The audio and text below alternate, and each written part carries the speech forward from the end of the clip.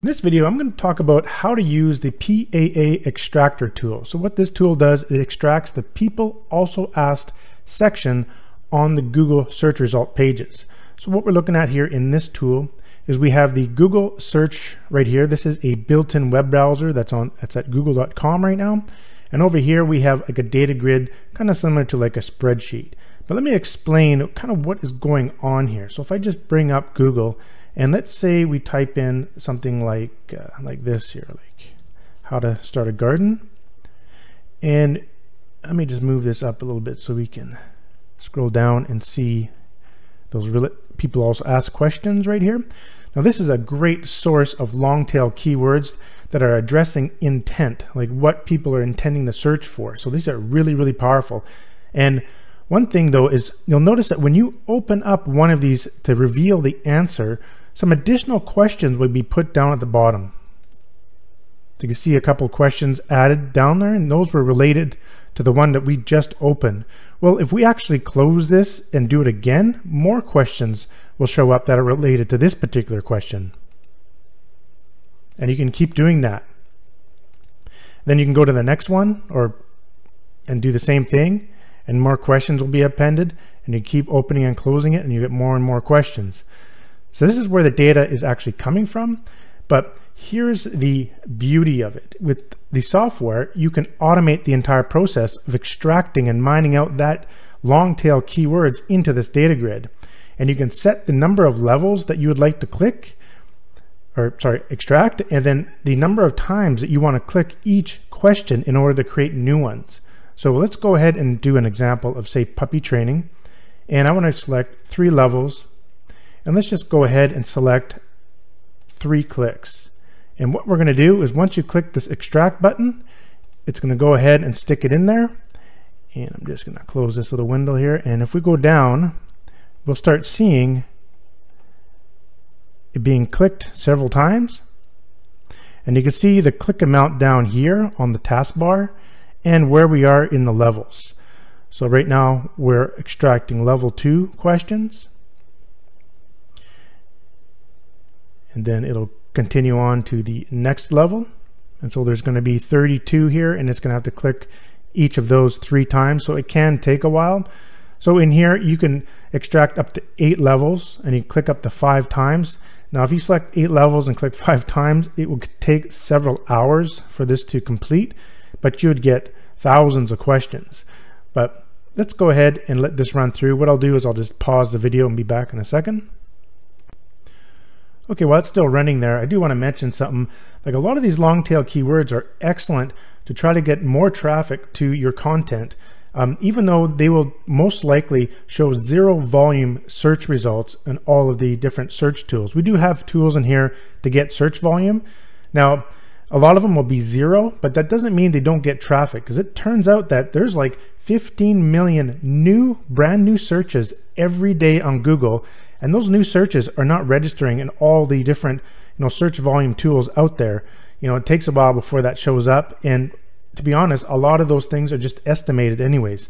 So this is a treasure trove of very valuable questions, because Google is basically telling you the most intentful next thing that people are also asking. And if you answer those questions or provide content around them, you're going to get natural traffic to your content. Okay, so now it's done. Let's take a look at the content we've got here. So we've got the level, we've got the question, we've got the parent question, and we also have the link title that it's linked to for the web page. And then we have the web page link, and then we also have the text, which is basically the answer text. Now, if it's a video, a YouTube video, there won't be any text there given, obviously. And now you can save this data to a CSV file. In the file here, I'll just show you real quickly. You can save this data to a project file. So I'm going to go ahead and do that. And you can see here I do have another one I did for puppy training, but that was 3 levels with 3 clicks. But let's just do puppy training here. And this is just a project file that can only be opened up inside of this PAA Extractor Tool. And then you can also save it to CSV. You can also just save the questions only if you want. But the next thing I really want to show you is another very powerful tool in here to be able to view these questions in a tree format. So if you click this here, it's called PAA tree, it will bring up another window here. It's going to be a little bit difficult to see in the video here, but you could see all the questions. There's a ton of them. So let's just zoom out with my mouse, and you can see all the questions showing up here in a nice tree view. You can do a compact over here if you hit the compact button, and they'll display a little bit differently so you can see all the questions. And you can click on a question and it shows all the data over here, like a little mode of popover. So you got the question, the answer, the title, the page, and also the link that you can click on and go and view that on the website there, and you can take a look at the content. So this is organized really nicely and easy for you to use, and you can even search up here within the questions and find things. And there's this little window up here which will help you move around. You can also go vertical and horizontal.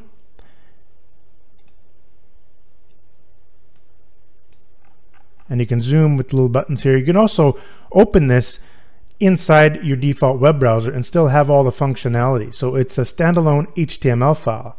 And with that said, you can actually save this to an HTML tree file. So you can save it there, or you could save it from file. Let me just bring it into view here, file, and save, export to PAA tree HTML file. And so when we do that, this HTML file right here, this HTML file is a standalone file that you can just deliver to your writers or use in your AI or whatever you're creating your content. It's just a standalone file that you can just deliver to anybody, exactly the same as a Word document or a PDF or something like that. It's totally self-contained. So let's say you give this to your writers. All they do is just double click it and it'll open up in their default web browser, and they got access to all of this.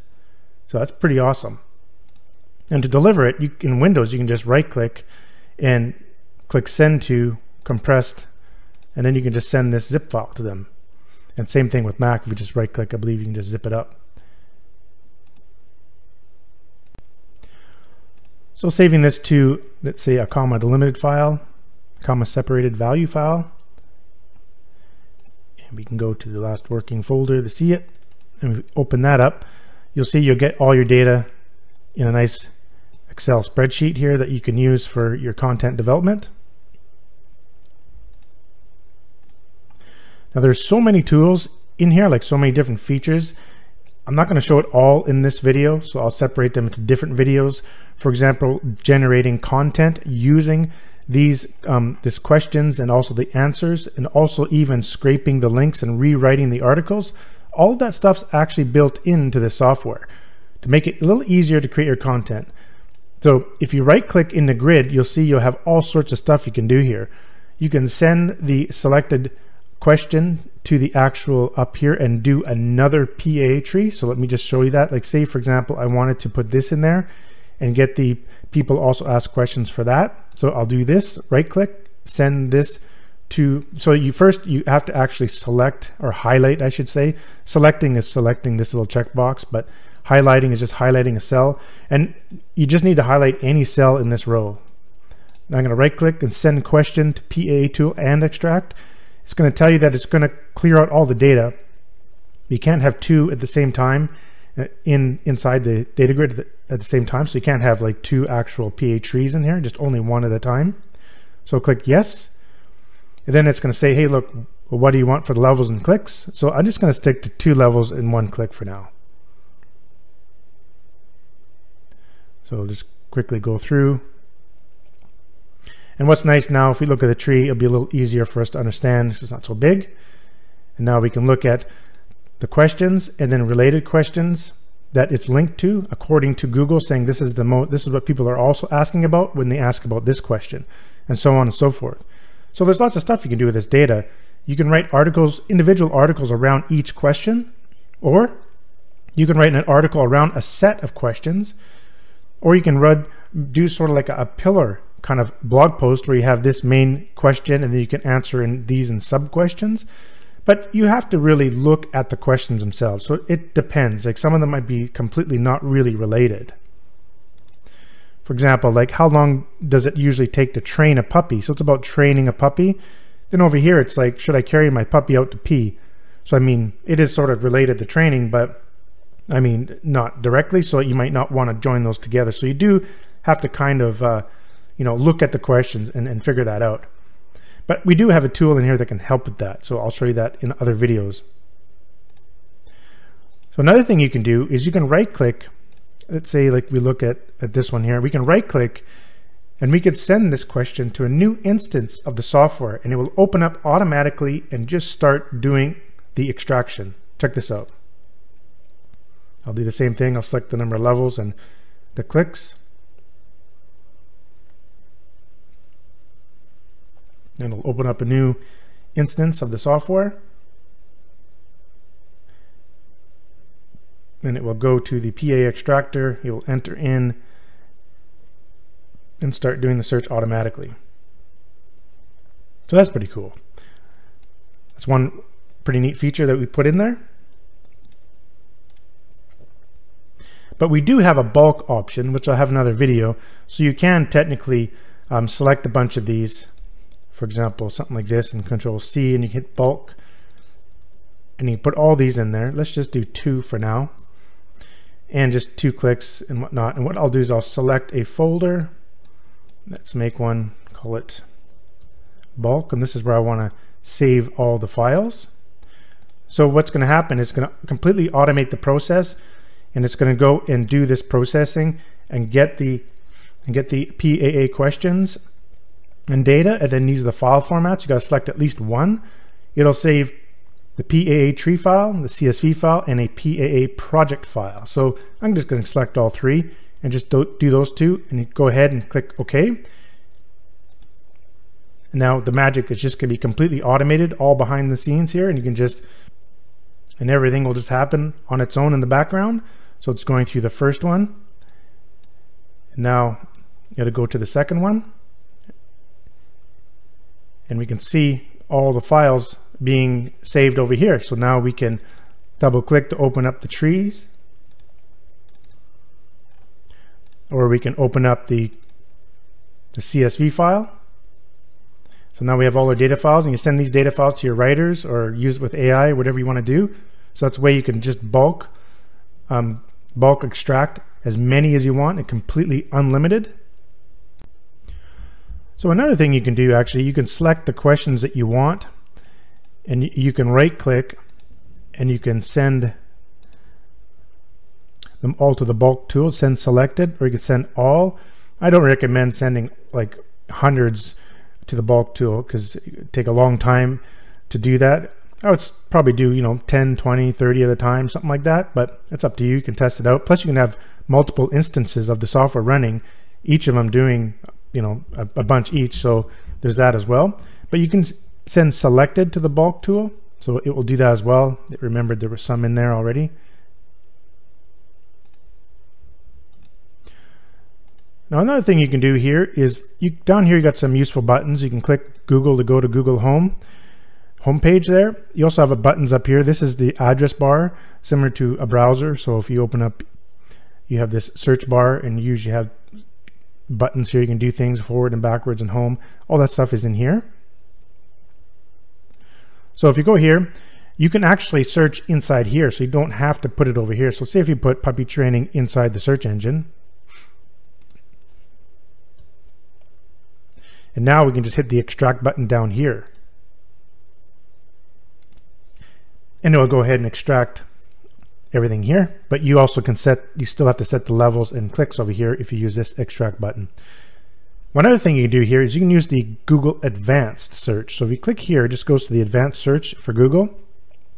Then you can utilize all of their advanced features, like find pages with all these words and with the exact words, any words, none of these words, like exclusions, page ranges. You can set your language, your region, the last time it was updated, restrict it to just a domain, all sorts of cool stuff. So you can do all that stuff, and you'd get different questions. Now keep in mind that Google may not provide people also ask questions for every single search, and if you use all of these, it may not show anything because it might not be really relevant. So just keep that in mind, but that's how you can use that. There's some other features in here where I mentioned you can do some search volume. Please note that these are a lot of these words, these questions are long tail keywords, and they will have 0 search volume, but some of them do. And sometimes it's kind of nice to see which ones get a little bit of search volume, and then you can sort of concentrate, more trees and more data extraction around those keyword topics, so you can kind of dominate it. And so I put these in here anyways, so you can import from free sources. I'll have another video showing how to use this, so you can import from Google Keyword Planner, and also searchvolume.io, which is free. They allow up to 800 keywords a day, I believe. And then if you have a paid Keywords Everywhere account, which most people that do keyword research have an account, you can utilize their API. So you just enter in your API in here. And I provide a tool here that provides some data analysis that Keywords Everywhere doesn't do.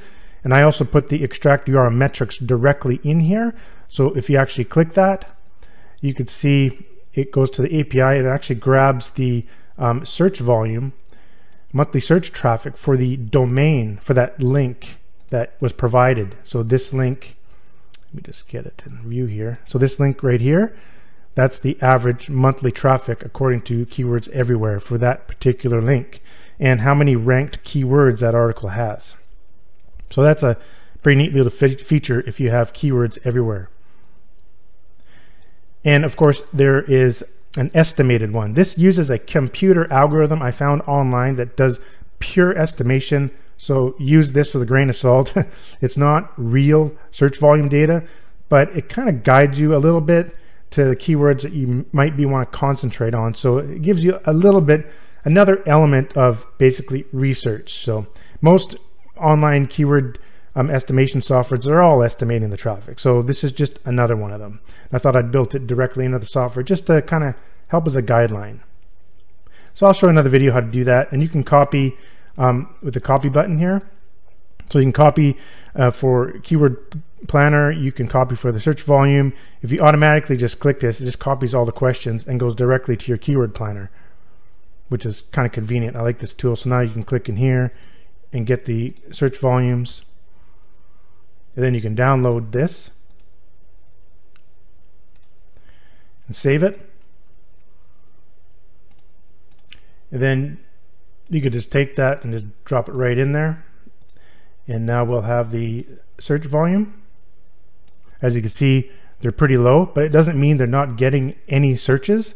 It's just it can help you, give you a guideline that these top ones here are actually being searched a little bit, so you can maybe do another tree around these to really dominate that area. So just extra data that can help you utilize these low search volume keywords to really dominate. Because if you're targeting like hundreds of these, you could be getting 3,000 to 5,000 clicks a month just on your articles from all these searches that other people are asking in Google. So this is a great way to get some free natural traffic from Google by targeting these long tail keywords, because they're just like a gold mine. So I think that's what I'm going to show in this video here. When you right click, you do have some other options that are kind of not showing on screen. Things like checkboxes, filters, copy here again. You can also search. That's one thing I could show actually. If you select up to 10 and you go right click, and I'm going to go search Google Trends, it'll bring up to 10 right to the trends, so you can see if there's any trending things going on with these questions. A lot of times you won't see much, but what's cool too is you can come down here and utilize some other data that they show, related topics and things like that, if it comes up. So I figured that would be another nifty little tool to put in there to help you identify more trending topics around things. And then you have some other things like deleting rows and filters. You use I'll have another video on filters, but you can just click up here and it's pretty much self-explanatory. Just start searching in here. It'll automatically filter for you and clear out the filters. So I think this video is getting a little too long, so I'm going to stop it here and I'll move on to the next one. Thanks for watching.